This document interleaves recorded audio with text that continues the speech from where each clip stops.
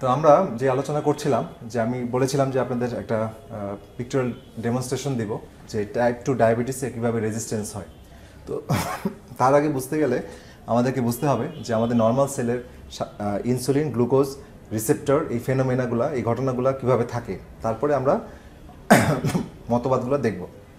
প্রথমে দেখি একটা নর্মাল সেলে কি থাকে। আমরা খুব সহজ একটা চিত্র দিয়েছি, যে খুব সহজ চিত্র। সেটা হচ্ছে একটা সেলের ভিতর, সেলের বাইরে যদি আমরা একটা ইনসুলিন রিসেপ্টর থাকি, এই সবুজটা ধরেন ইনসুলিন রিসেপ্টর আর এই নীলটা হচ্ছে ইনসুলিন। হ্যাঁ, এই হরমোনটা এই রিসেপ্টরে লাগে। এটা হচ্ছে হরমোন, ইনসুলিন হরমোন, আই দিলাম রিসেপ্টর আর। ওকে, এটা যখনই লাগে তখন নর্মাল আমার চ্যানেল ওপেন হয়ে যায়, ওপেন হয়ে এখানে গ্লুকোজ এন্ট্রি হয়, সেলের মধ্যে গ্লুকোজ ঢুকে। এটা হচ্ছে আমার স্বাভাবিক প্রক্রিয়া। আবার যখন নির্দিষ্ট সময় বিরতি দেই তখন আবার এই রিসেপ্টর এবং ইনসুলিন দুইটাই অ্যাক্টিভেট হয়, মানে সতেজ থাকে, সেন্সিটাইজ থাকে। তারপর আবার যখন ইনসুলিন এবং রিসেপ্টরের সাথে বাইন্ড হয় তখন আবার চ্যানেল খুলে, তখন আবার গ্লুকোজ সেলে প্রবেশ করে। আচ্ছা, এখন আমরা টাইপ 2 ডায়াবেটিসে যাচ্ছি। তো টাইপ 2 ডায়াবেটিস আসলে কী সমস্যা হয়? তো টাইপ 2 ডায়াবেটিসে হয় ইনসুলিন রেজিস্ট্যান্স হয়ে যায়। আমরা এক কথায় বললাম ইনসুলিন রেজিস্ট্যান্স। এখন এখানে আমি খুব ইম্পর্ট্যান্ট একটা মেসেজ সবার জন্য দিতে যাচ্ছি, স্পেশালি যারা খুব স্টাডি করেন এবং চিকিৎসক সমাজ, তারা নতুনভাবে একটু ভাববেন। হ্যাঁ, জায়গাটা ওপেন থাকলো ডিসকাশনের জন্য।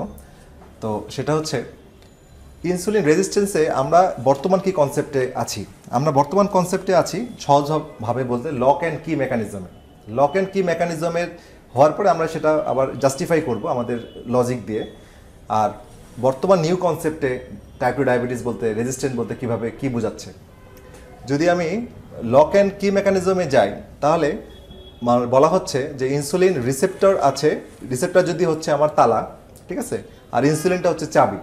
যখনই অ্যাপ্রোপ্রিয়েট তালার সাথে অ্যাপ্রোপ্রিয়েট চাবিটা ম্যাচ হয় তখনই দরজাটা খুলে, গ্লুকোজের দরজাটা খুলে গ্লুকোজ প্রবেশ করে। আচ্ছা, এখন বর্তমান কনসেপ্টে টাইপ 2 ডায়াবেটিসে বলা হচ্ছে ইনসুলিন রেজিস্ট্যান্স হচ্ছে। ইনসুলিন রেজিস্ট্যান্স মানে কি? রক্তে প্রচুর ইনসুলিন ঘুরতেছে। হ্যাঁ, রেজিস্ট্যান্স মানে সেলের জন্য রেজিস্ট্যান্স, সেল ইনসুলিনকে গ্রহণ করছে না। আচ্ছা, তাহলে এর কারণ হিসেবে বলা হচ্ছে কোনো এক অজানা কারণে, হ্যাঁ, কোনো এক অজানা কারণে বা অনেকগুলো সম্ভাব্য কারণ বলেছে, যেখানে আমার ইনসুলিনটা রিসেপ্টরের সাথে লাগতে পারছে না বা লকটা দিয়ে কি দিয়ে লকটা খুলছে না, যে কারণে দরজা ওপেন হচ্ছে না, গ্লুকোজ এন্ট্রি হচ্ছে না। যদি এটা না হতো, এটা হয়, এটা যদি সত্য হয়, তাহলে ইন্টারনাল অবস্থা কি হবে? সেলের ইন্টারনাল স্টারভেশনে সে ভুগবে, সেলগুলোর মধ্যে গ্লুকোজ কম থাকবে, তাই না? যদি আমার দরজাই না খুলে তাহলে আমার গ্লুকোজ কম থাকবে, সেলগুলো কিন্তু সে ইন্টারনাল স্টারভেশন বা অভ্যন্তরীণ দুর্ভিক্ষ বা অভুক্ত অবস্থায় থাকবে। এইটা বর্তমান মেকানিজম। তো সেই যদি কথা ঠিক থাকে তাহলে আমার ট্রিটমেন্টও এখন বর্তমান চিন্তায় মতবাদ ঠিক থাকলে চিকিৎসা ঠিক আছে। তাহলে বর্তমান চিকিৎসায় যেহেতু ইনসুলিনের সমস্যা, হ্যাঁ, বা রিসেপ্টরের সমস্যা, তাহলে আমাকে আবার ইনসুলিন ইনভাইট করতে হচ্ছে। সেই ইনসুলিন আমি ওষুধ দিচ্ছি, প্রথমে ওষুধ দিয়ে ইনসুলিনকে ইনভাইট করলাম, ইনসুলিন তখন আসলো, যেমন সালফোনাইলুরিয়া বা বিভিন্ন ইনসুলিন সিক্রেটরি যে থেকে ড্রাগগুলো দিয়ে প্যানক্রিয়াস থেকে ইনসুলিন বের করে নিয়ে এসে তখন আমি জোর করে আবার গ্লুকোজকে আমি সেলের ভিতর নিয়ে নিচ্ছি, ঠিক আছে। আর আরেকটা হচ্ছে বিষয়, যদি এটাতে না হয় তারপরে আমি বাইরে থেকে ইনসুলিন দিচ্ছি। তো এই মেকানিজমে আমার সেলটা কিন্তু ইন্টারনাল স্টারভেশনে থাকার কথা। আচ্ছা, এবার নিউ কনসেপ্টে আসি। হ্যাঁ, নিউ কনসেপ্ট। তাহলে ইন্টারনাল স্টারভেশনে যদি থাকে, আমি আগে একটু বলেছি, ইন্টারনাল স্টারভেশনে থাকলে মেইন ধাক্কাটা তো আমার লিভারের উপরে যায়, কারণ লিভার হচ্ছে আমার মেটাবলিক অর্গান। আমি যখন সুগারটা খাচ্ছি, কার্বোহাইড্রেট খাচ্ছি, দিন শেষে গ্লুকোজ হচ্ছে। এই গ্লুকোজটা যখন আমার লিভারে যাচ্ছে তখন লিভারটা কিন্তু, তাহলে যদি আমার টাইপ 2 ডায়াবেটিসে কেন ওবেস হচ্ছে, লিভারটা কেন ফ্যাটি লিভারে পরিণত হচ্ছে, কেন অতিরিক্ত গ্লাইকোজেন জমতেছে, যদি ভিতরে দুর্ভিক্ষেই থাকে, ইন্টারনাল স্টারভেশনে যদি সেলটা ভুগতে থাকে, তাহলে সে জমাবে কীভাবে? জমানোর প্রশ্ন তখনই আসে যখন সে ভিতরে তার অতিরিক্ত থাকে, ঠিক আছে। তাহলে এই মতবাদ একটা প্রচণ্ড দুর্বলতা আমরা দেখলাম, এবং ট্রিটমেন্টটা আমাদের বারবার ইনসুলিন বেসড ট্রিটমেন্ট হচ্ছে। কিন্তু বডি যদি ইনসুলিন বেশি আসে, আমি একটা আলোচনায় বলেছিলাম, আলোচনার শুরুতে, এক্সপোজার ক্রিয়েটস রেজিস্ট্যান্স। প্রচুর ইনসুলিন আসলে বডি কিন্তু আর ইনসুলিন নিতে চাবে না, সেটা কিন্তু নর্মাল ফেনোমেনায় ইনসুলিনকে সে ফেরত দিয়ে দিচ্ছে, এটা ইনসুলিন রেজিস্ট্যান্স। আচ্ছা, এবার বর্তমান যে কনসেপ্টটা এবং এটার কতটুকু গ্রহণযোগ্য সেটা আমরা দেখি।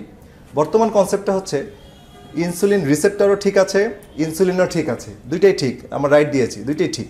এবং দুইটা ঠিক থাকার কারণে চ্যানেলও খোলা আছে, চ্যানেলও ওপেন। চ্যানেল ওপেন থাকার কারণে গ্লুকোজ কিন্তু আমার সেলে ঢুকতেছে, কিন্তু ঘটনা হচ্ছে অন্য জায়গায়। ইনসুলিন রেজিস্ট্যান্স তাহলে কেন হচ্ছে? কারণ আমাদের খাবারটা আমাদের মেইন ফোকাস। আমরা 70 বা 80% কার্বোহাইড্রেট বেস খাবার খাচ্ছি। তো কার্বোহাইড্রেট বেস খাবার খেলে আমার গ্লুকোজ রক্তে আসছে, আর রক্তে যদি আসতে থাকে তাহলে আমাদের প্রত্যেকটা সেলেরই একই দশা। সেলগুলো কিন্তু গ্লুকোজ দ্বারা ওভারস্টাফড, হ্যাঁ, একদম লোডেড হয়ে থাকবে। তো যখন গ্লুকোজ সেল হয়ে যাবে, গ্লুকোজ দ্বারা সেলগুলো যখন ফিল আপ হয়ে যাবে, তখন কি হবে?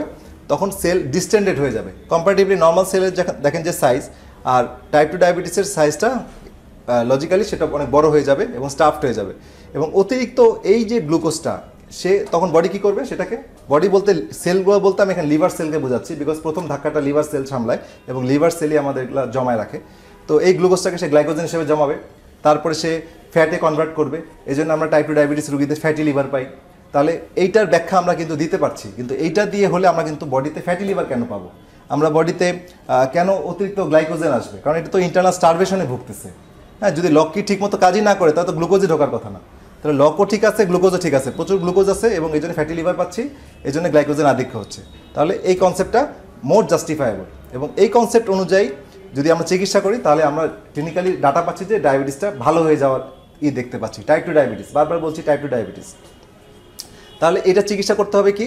এর চিকিৎসা করতে হবে ইনসুলিন রেজিস্ট্যান্সটাকে, আপনার ইনসুলিন রেজিস্ট্যান্স যেটা, ইনসুলিন ব্লাডে এখানে ইনসুলিন রেজিস্ট্যান্ট হচ্ছে বিকজ এত বেশি গ্লুকোজ ঢুকছে যে ইনসুলিন আর ফিরিয়ে দিচ্ছে, কারণ বডি চাচ্ছে না ইনসুলিন লাগুক। কারণ ইনসুলিন লাগলে, কারণ রিসেপ্টর ঠিক আছে, ইনসুলিন ঠিক আছে, ইনসুলিন লাগলেই তো দরজা খুলে আরও গ্লুকোজ ঢুকে, তো ইনসুলিনটাকে ফেরত দিয়ে দিবে বডি। এটি তো তার ডিফেন্স মেকানিজম, সে বেঁচে থাকার জন্য ইনসুলিনকে ফেরত দিয়ে দিবে, আর লাগতে দিবে না, কারণ লাগলেই গ্লুকোজ ঢুকে। আচ্ছা, তো এখন বাঁচার উপায় কী?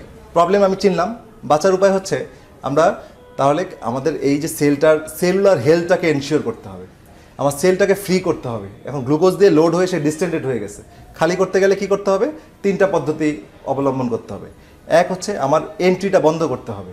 এই সুগার দিয়ে যেহেতু সেলের অবস্থা এই খারাপ অবস্থা, সুতরাং সুগার এন্ট্রি বন্ধ করতে হবে বা মিনিমাইজ করতে হবে। সেক্ষেত্রে আমরা বলেছি যে কার্বোহাইড্রেট কমিয়ে দিয়ে 10% বা 15% নিয়ে আসতে হবে, ফ্যাটটা বেশি খেতে হবে। তো ফ্যাট যখন আমরা বেশি খাচ্ছি, ফ্যাট কিন্তু আমার ইনসুলিন সবচেয়ে লোয়েস্ট সিগন্যাল দেয়, সবচেয়ে বেশি সিগন্যাল দেয় কার্বোহাইড্রেট বা গ্লুকোজ, তারপরে প্রোটিন, তারপরে ফ্যাট। সুতরাং ইনসুলিন কম আসবে, ফ্যাটের সিগন্যালে ইনসুলিন আসবে না, খুব কম আসবে। সুতরাং আলটিমেটলি চ্যানেল ম্যাক্সিমাম সময় বন্ধ থাকবে, তো ভিতরে গ্লুকোজ এন্ট্রি হবে না। আর অলরেডি যেগুলো গ্লুকোজ আছে, তো সেটাকে আমার খালি করতে হবে। তো খালি করার রাস্তা কি? খালি করার রাস্তা হচ্ছে আমাকে পরিশ্রম করতে হবে। পরিশ্রম করলে ভিতরে মেকানিজমে সে, যেহেতু প্রত্যেকটা সেলে একটা পাওয়ার হাউস, একটা একটা কারখানার মতো, সুতরাং ওর মেকানিজমে সে এই গ্লুকোজগুলোকে সে ব্যবহার করে ফেলবে পরিশ্রম করলে। আর আরেকটা করব, আমরা দীর্ঘক্ষণ আমরা না খেয়ে থাকবো। হ্যাঁ, সেই মেকানিজমে যেটা ফাস্টিং বলছি, ইন্টারমিডিয়েট ফাস্টিং, ড্রাই ফাস্টিং হতে পারে, ওয়াটার ফাস্টিং হতে পারে। সেই ফাস্টিং করলে আমার এই সেলগুলো আস্তে আস্তে খালি হয়ে আসবে। কোষ যখন হেলদি হবে, আমি হেলদি হব, ডায়াবেটিসের ইনসুলিনগুলো আবার সেন্সিটাইজড হয়ে যাবে এবং আমি এই কন্ডিশন থেকে বেঁচে উঠবো, রিভার্স হয়ে যাব। ঠিক আছে? তো এই বিষয়টা আমাদেরকে বুঝতে হবে। তো এই বিষয়টা যদি আমরা বুঝি তাহলে আমাদের ট্রিটমেন্ট একরকম হবে, আর এইভাবে চিন্তা করলে আমাদের ট্রিটমেন্ট যা আছে সেভাবেই চলবে। ঠিক আছে? তো এখন আমাদেরকে নিজেদেরকে এম্পাওয়ারমেন্ট করতে গেলে আমাদেরকে এই বিষয়গুলো জানতে হবে। তো এই বিষয়ের জন্য আমি আবার একটা বইয়ের কথা বললাম, ডক্টর জ্যাসন ফাংয়ের বইগুলো আপনারা স্টাডি করবেন। এছাড়া অন্যান্য অনেক ডাক্তাররাই এখন সারা ওয়ার্ল্ডে খুব বেশি এই বিষয়গুলো তুলে ধরছেন, আপনারা সবার ভিডিওগুলোই দেখবেন। তবে কনসেপ্টটা এবং মেকানিজমটা হচ্ছে এটা। তো ধন্যবাদ সবাইকে, আপনাদের যে কোনো সহযোগিতা এবং সবার সমর্থন আমাদের একান্ত কাম্য। সবাই ভালো থাকবেন। এই বিষয়ে যদি আপনাদের কোনো প্রশ্ন থাকে কমেন্টে জানাবেন। তো প্রিয় ভিউয়ার্স, আপনাদেরকে সবাইকে জানাচ্ছি আন্তরিক ধন্যবাদ আজকের এই ভিডিওটি সম্পূর্ণ শেষ পর্যন্ত দেখার জন্য। যারা শেষ পর্যন্ত দেখেছেন তাদেরকে অনুরোধ রইল যে আপনি আপনার পরিবার, আত্মীয় স্বজন এবং আপনার কাছের বন্ধুবান্ধব সবার উপকারের স্বার্থে এই ভিডিওটি শেয়ার করে দিন। আপনি নিজেও এই বিষয়ে সেলফ মোটিভেটেড হন এবং অন্যকেও মোটিভেট করেন, কারণ আপনার পাশের মানুষ যদি ভালো থাকে তাহলে আপনি ভালো থাকবেন। সেই আশাবাদ ব্যক্ত রেখে আমাদের এই চ্যানেলটি সাবস্ক্রাইব করে রাখবেন অবশ্যই, এবং আমাদের সাথেই থাকবেন। ধন্যবাদ সবাইকে।